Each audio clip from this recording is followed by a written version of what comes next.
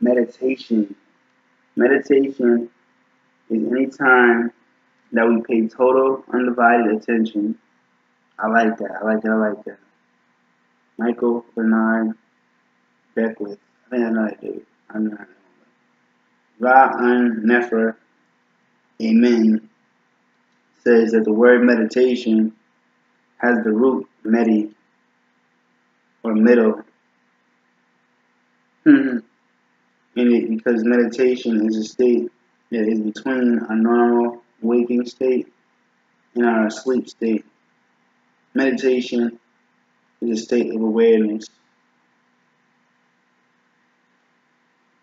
When we meditate, we are in a trance-like state that allows our female mind, aka subconscious mind, to be programmed, emotions aid in our transition into this programmable state. Children naturally meditate, go into trance anytime they are interested in something. What's up? It is part of the reason why they can learn so quickly. It's crazy. There is a misunderstanding of meditation as something that is done while seated in lotus position, legs crossed. While that can be true and helpful, it is good to know that we can meditate while doing anything, such as washing dishes, dancing, surfing. That's what's up, baby. It is important to understand when we meditate, we are not trying to silence the mind. The mind is by nature a noisy mofo. Dogs bark and minds think. We can't muzzle the mind. Good luck with trying to quiet it. Instead, in meditation, we can, one, turn all our focus on what we are doing, and eventually we come to a place of no thoughts. In other words, the thoughts will still be there, but we will not be focused on them.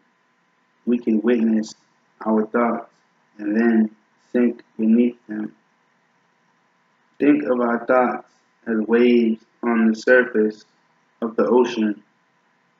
No matter how turbulent, we can sink below the surface deeper and deeper. Whenever we are focused and present, we are meditating. Sex, S-E-X, baby, is one of the most powerful and fun meditations we can do. Me and the girl meditate more often. We'll get to that point. We'll get to that point. She wants to be married, so we'll get married. What can make you want to freak her out? Sure. During meditation, the feminine aspect of the mind, subconscious, can be programmed by the masculine aspect of the mind, conscious. That's how I be talking at you. So you talking to a nigga, you talking to the ear nigga, you talking to tell that shit, nigga, you know how we do, nigga, you know what to go, nigga, you know how we do, nigga, you know what shit, yeah. Alright. Breath work. Qigong is Chinese for breath work. Qi is loosely translated by some to mean energy in addition to breath. In talking to some masters, you get the sense that neither breath nor energy is sufficient to describe the vastness and all-encompassing nature of Qi. It is similar to Ruach in Hebrew, which means wind, breath, and spirit. Prana is the ancient Sanskrit word for life force. Prana. Or vital principle. which is all cosmic energy permeating the universe on all levels. I don't know what this word is. The Yoruba people of Nigeria, call this same cosmic energy ash, or ashy, ash. With Qigong, our awareness is brought to our breath. Concentration upon our breath allows us to become aware of the life-giving and sustaining properties of our breath as it moves throughout our bodies and in nature.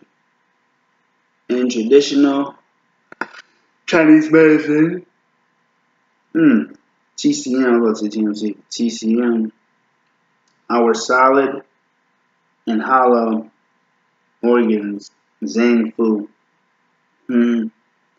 help each other to balance the qi in the body.